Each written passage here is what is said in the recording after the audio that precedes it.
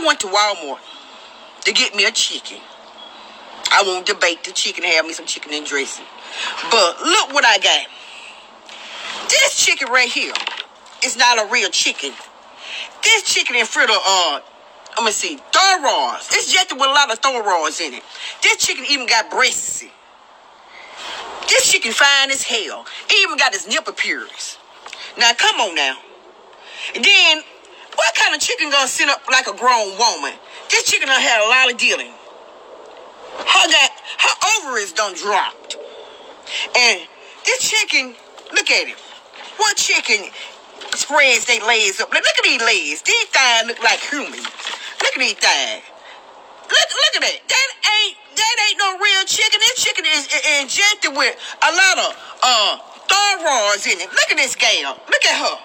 She's this is not, look at this. This is not no real chicken. It's for the thyroid. And a lot of cholesterol is in this chicken. But I got some cholesterol, and I'm gonna put on this chicken. See? So this chicken is injected with a lot of thyroid. So when you eat this chicken, you'll be prepared. You won't get sick. You won't have a lot of bacteria in your body. And that means that once you eat this chicken, this is gonna clearance your colon. So you'll be on the safe side. You don't have to be worried about going to the doctor, getting no hospital bill. Because I'm trying to tell you, this chicken is not real. This gal got real breasts. And then, look, they even selling them with the piercings in their breasts. And look at this. Look at this. She's ruined. She is ruined down here. She done had a lot of dealing, it look like. But then when you take it this way, you know, it's look like she know what she's doing. So I'm just preparing y'all for this chicken, you know.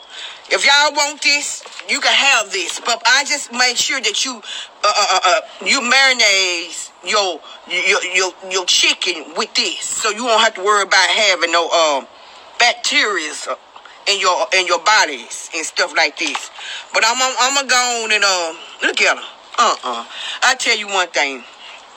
This chicken done had a lot of dealing. And but I'm gonna go on and put this on and let it sit for a minute, cause she gonna need a lot of sitting.